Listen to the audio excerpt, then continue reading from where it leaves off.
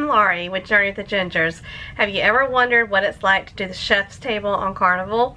Well, William being my husband, are going to take you along with us as we experience the chef's table for the very first time. Before we get started, I do invite you to subscribe to our channel. We love sharing everything about cruising and travel, so if you haven't subscribed to our channel, please hit that subscribe button. We would definitely appreciate it.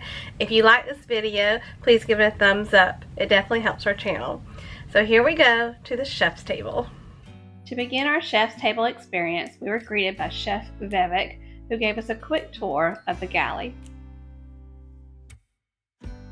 The first area we visited was the section where all the cold food was prepared.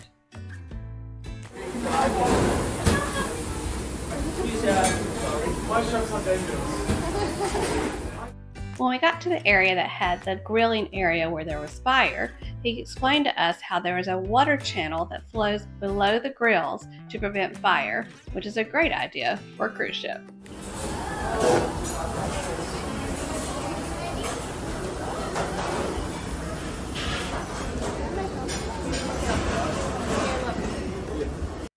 Before heading to the private dining room for the chef's table experience, we were treated to some interesting treats in the galley.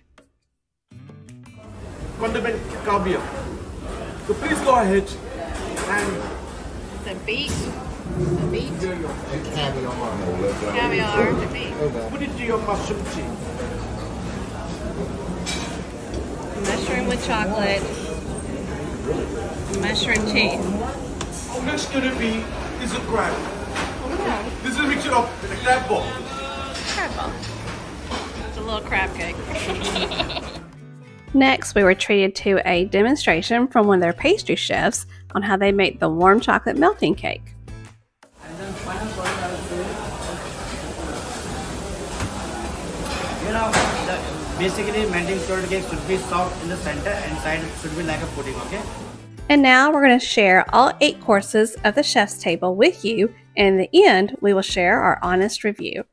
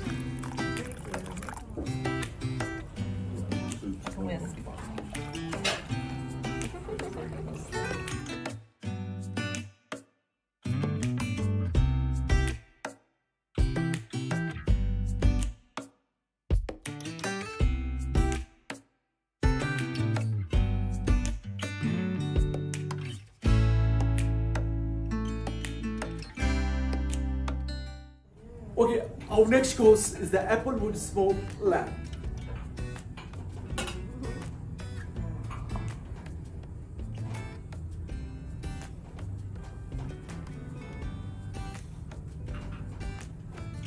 I keep on repeating that. It's not the same thing that. Thank you. Well, and the sauce is the lamb sauce. Besides the lamb, we have the lamb pastrami. And right on top, we have the provolone cheese rolled with a pickled daikon. And below that, we have the goat cheese caviar and the goat cheese crumble. And a small dish, we have the lamb neck croquette on a bed of dry yuca. Now this dry yuca is only for decoration. Please do not eat dry yuca.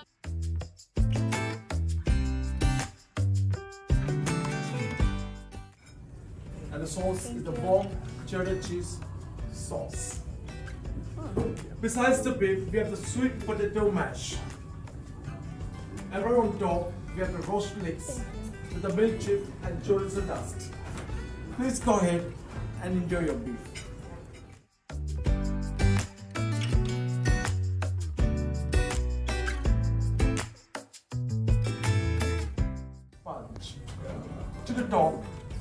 chocolate ganache. To the left, we have the lemon curd and the raspberry curd. Please go ahead and enjoy your dessert.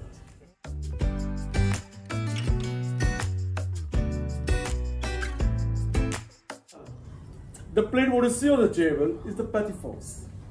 If I start from my side to the right is the burnt tart custard. To the left is the chocolate brownie. And right in the middle we have the raspberry curd with the elderflower caviar.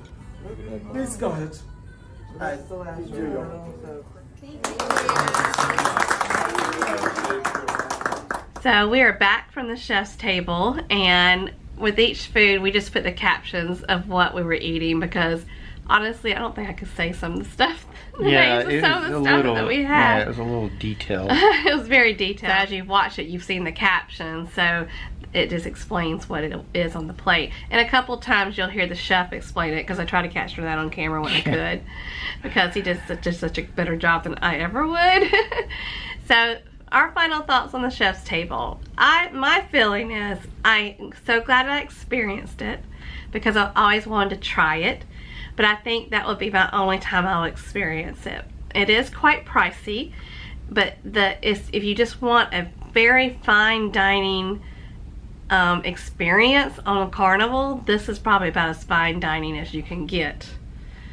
And I feel that the portions were small, but still there's 8 courses plus. Before we even got into the room where we ate, we were in the galley and they were giving us things up there too.